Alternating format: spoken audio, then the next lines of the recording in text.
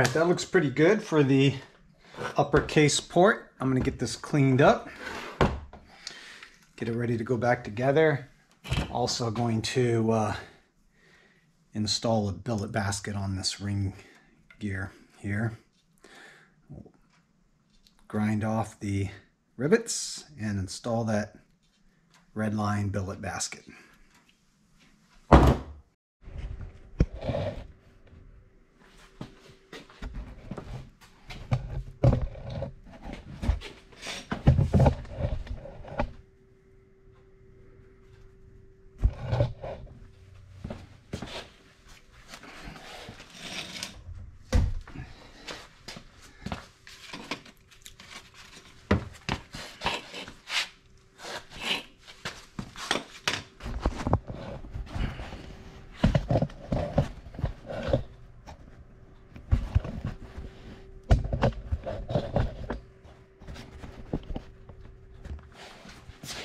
I think I showed this before, but here we go. I'm going to grind this backing plate off here, taking these rivets out, punching them through.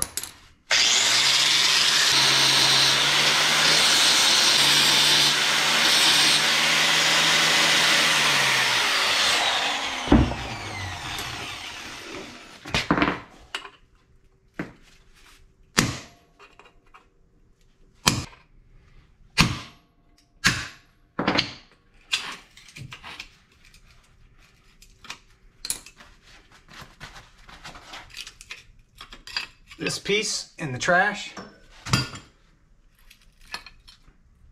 This piece you keep, all the rest in the trash. There's a little ring on here. It's concaved. Make sure you get that on right.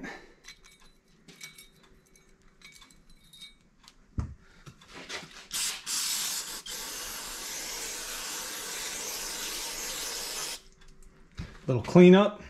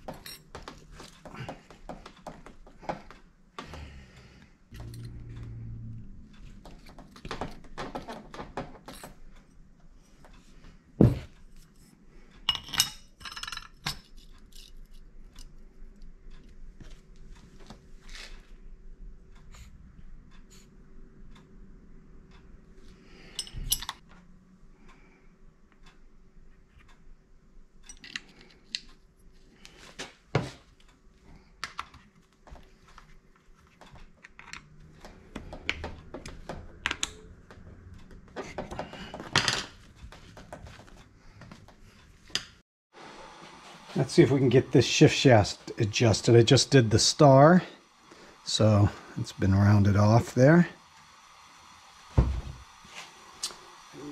Get this shift shaft in shape here.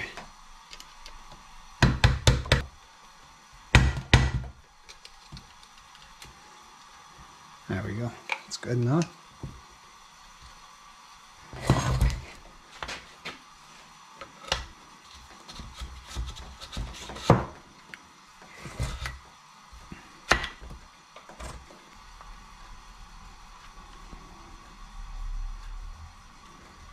I like it about right there. We'll lock that up.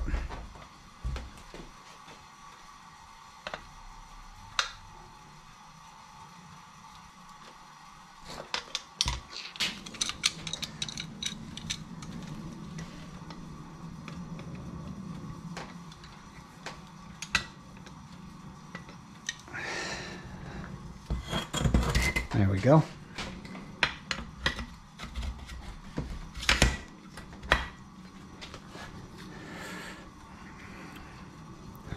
Try to get that, keep that fork up off that dowel pin.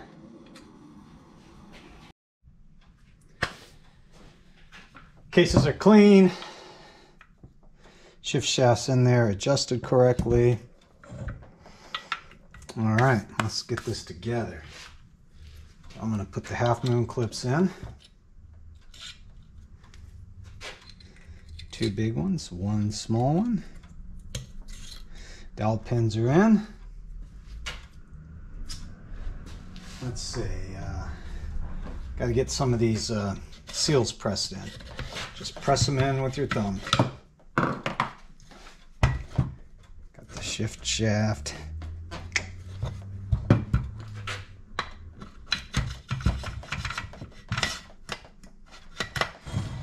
going to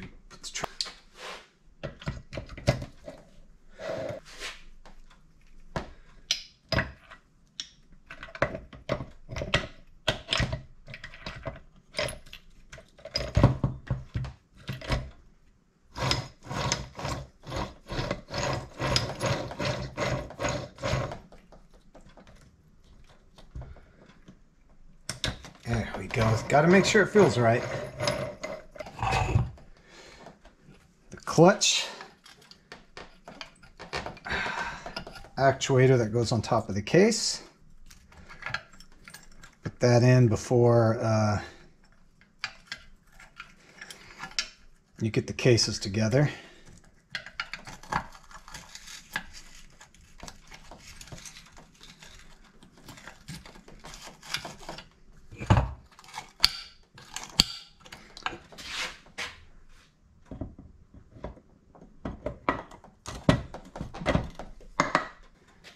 Everything's all lubed up.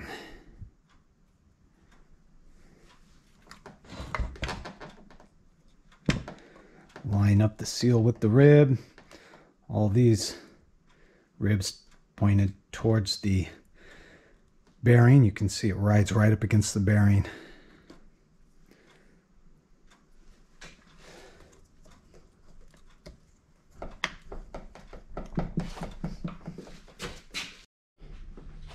Oh, can't forget our seal for the sprocket, front sprocket.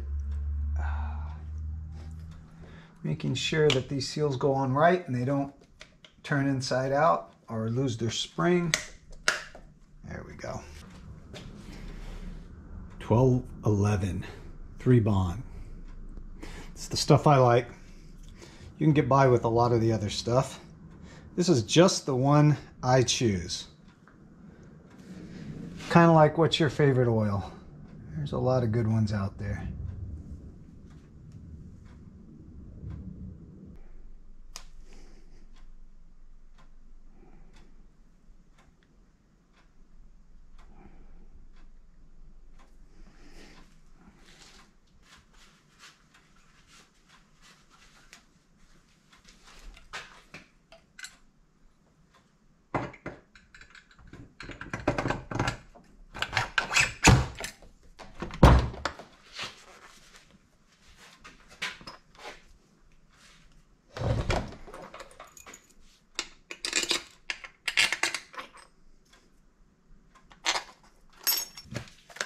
Okay, it does have a sequence here, starting with 9.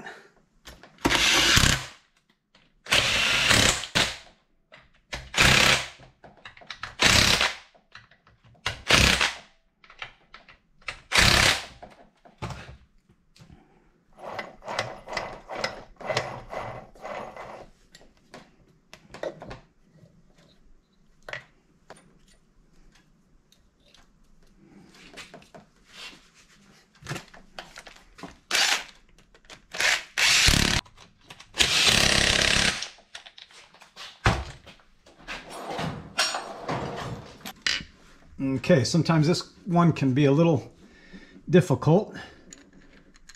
That seal doesn't always want to cooperate. And these machining tolerances are so close, you got to get everything perfectly square or it'll bind and won't want to slide on. This one feels really tight, so I'm going to give it some help. There we go. Perfect. Spring, everything is fine. seal doesn't get turned inside out. Lubing it up really helps. Now, you know what I do here. I always give it a little dab of some 3-Bond because this is a potential leak area. The machining tolerances do get worn out, and or sometimes the aftermarket tolerances will be a little bit on the low side. So it'll suck air and you don't want it doing that. It's conical washer, remember to put it on right.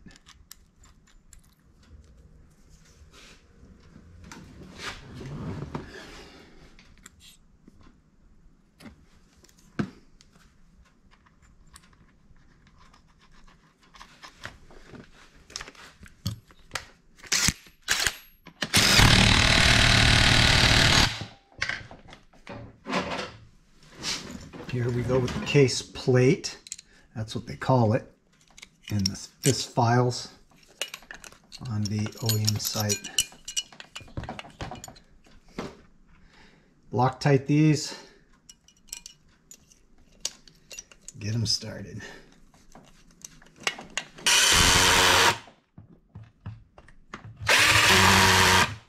All right. This is always an easy one to put on.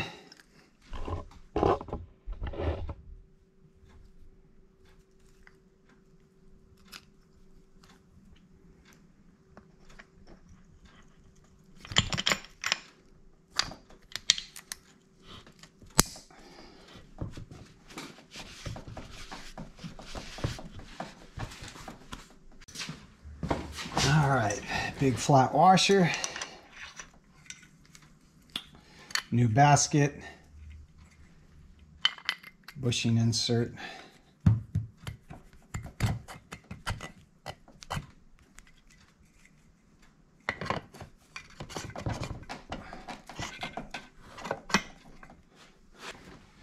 okay, another washer,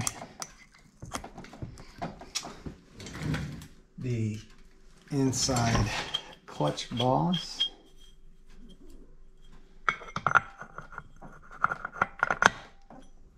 then you just start stacking on your clutch fiber.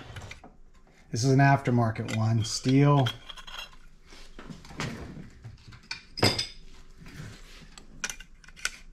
fiber, steel.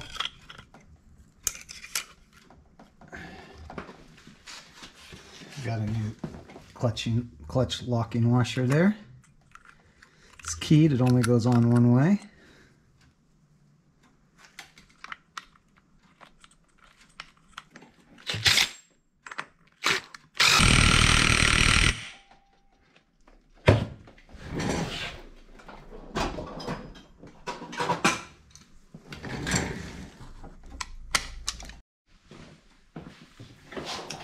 Now I know I've showed you this before. We're going to take this throwout plate and insert a pancake bearing in it. The stock one is keyed, so it spins with the throwout. Everything turning in here, when that ball hits that rod, it creates so much heat under high horsepower it welds itself. Then you have to pull the transmission and knock it out from the back end because this transmission shaft is hollow. So you don't want to do that. Pancake bearing rectifies that problem by putting a little roller bearing behind here.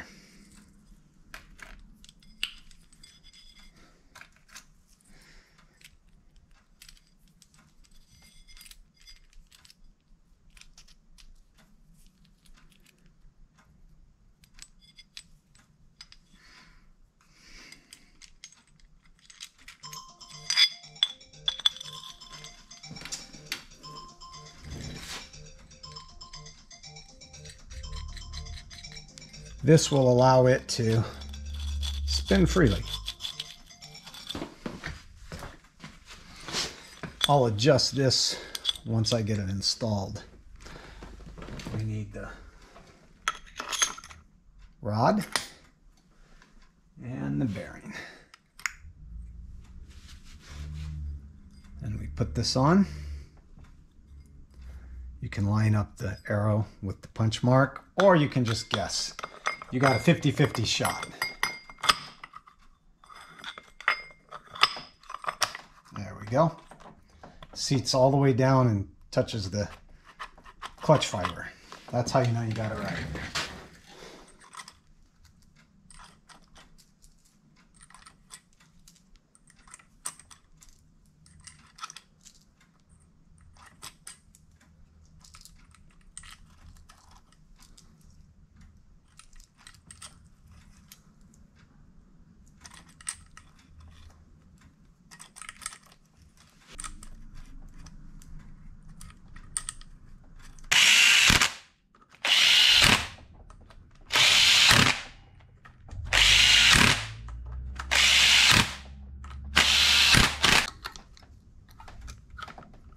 Okay, I'm loosening it up so the whole thing wiggles there.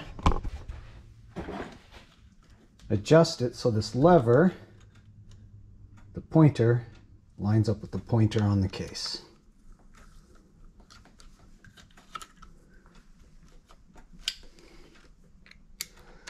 I fudge it to the stator side. Once it's adjusted to where I like it, I just tighten this up.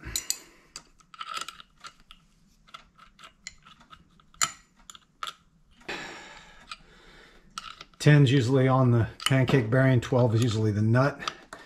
I use the OEM nut, it's smaller than the ones that come in the kit. There, nice, spins freely now. So that ball will not weld to that rod.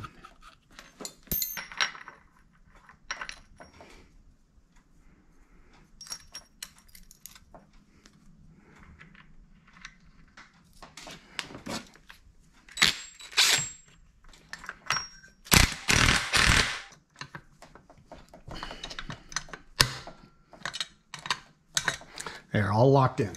Let's see, I've got no stator, so we're not going to put this flywheel on. We have the Woodruff key, the nut that mounts the flywheel, the bolts that hold the stator on, but no stator.